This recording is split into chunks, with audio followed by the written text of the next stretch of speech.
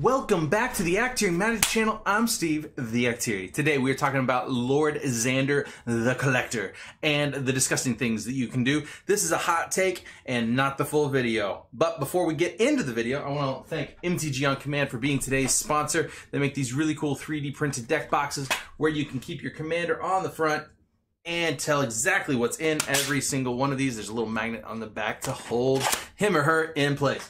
Link in the description below for them. All right, let's talk about it. Okie dokie. So, Lord Xander. Okay, now I think this guy kind of speaks for himself. Himself, right? He is super cool. So he's a 7-drop, 6/6 that says whenever he enters the battlefield, target opponent discards half their hand rounded down. Whenever he attacks, defending player mills half their library, rounded down. And whenever he dies, target opponent sacrifices half of the non-land permanents they control, rounded down. So it can't board wipe your lands, but he's still super powerful. Now, let's talk about abusing this young gentleman. I mean, he's a vampire noble. I'm pretty sure he's not vampire demon noble. Pretty sure he's not very young. Also, by the way, check out his check out the set symbol. That's a brass knuckles set in wings. It took me a while to check that out. I thought that was funny. All right, so Lord Xander likes to enter the battlefield, likes to swing, likes to die. Okay, sneak attack says for a red and 3 generic and enchantment, it says you can pay 1 red, choose a creature card from your hand, and put that card into play. The creature is unaffected by summoning sickness. At the end of turn, sacrifice this creature. So if we have some way of getting Lord Xander in our hand, maybe he's not even our commander, he's in the 99. Sneak attacking him into play means we're going to get enter the battlefield trigger, we're going to get the attack trigger, and we're going to get the death trigger if they don't have answers. Whoa. So unbelievably powerful. But there's even easier ways, and we've got the most busted is at the end, but we've got even easier ways to getting him back. So let's check this out.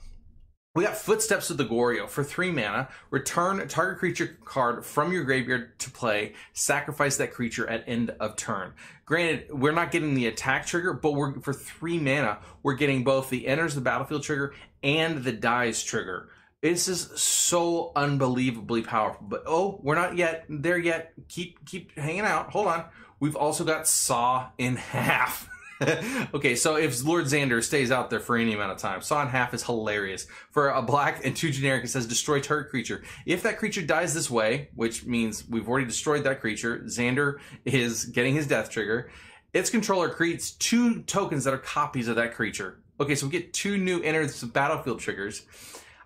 Except their base power is half that creature's power, and their base toughness is half that creature's toughness, rounded up each time. Okay, so we're getting 2 Lord Xanders in play after we've just gotten a Lord Xander death trigger. Lord Xander's death trigger happens, we get an enters the battlefield trigger. By the way, these all sit and hang out. All these triggers hang out until Saw in Half resolves completely.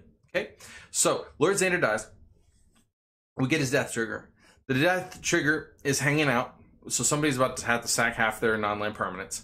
Then we get 2 new ones, 2 baby ones.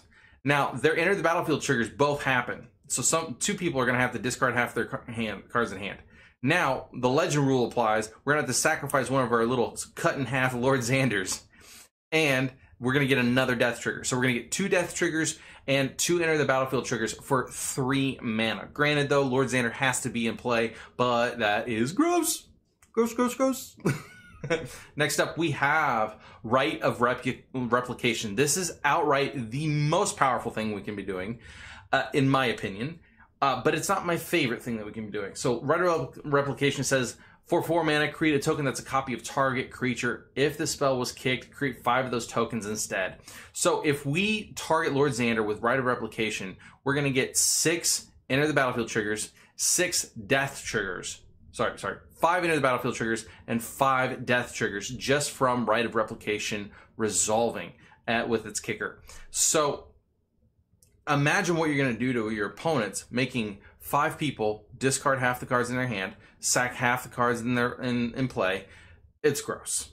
It's really gross. And oh, by the way, why don't you just keep one of the tokens and let Lord Xander himself go to the graveyard? Because that means now you can reanimate him again with all the reanimator spells we've been talking about already.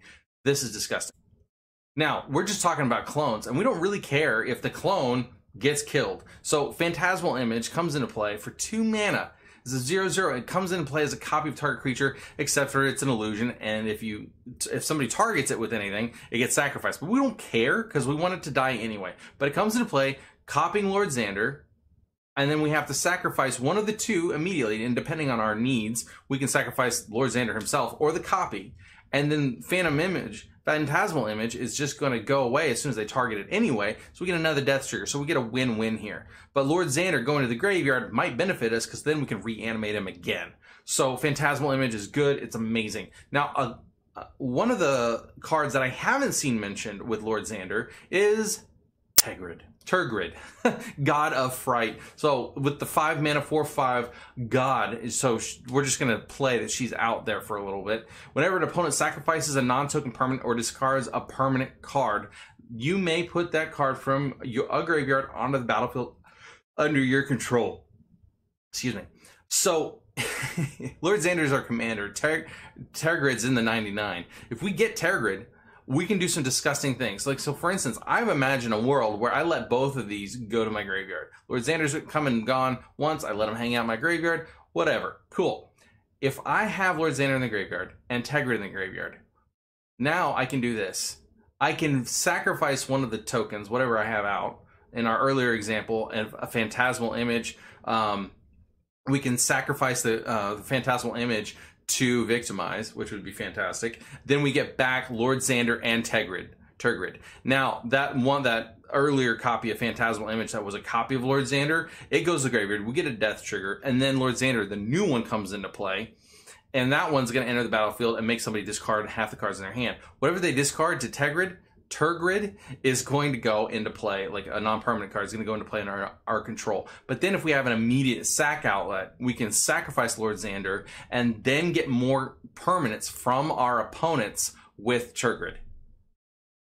Oh my goodness. I'm so excited about this card.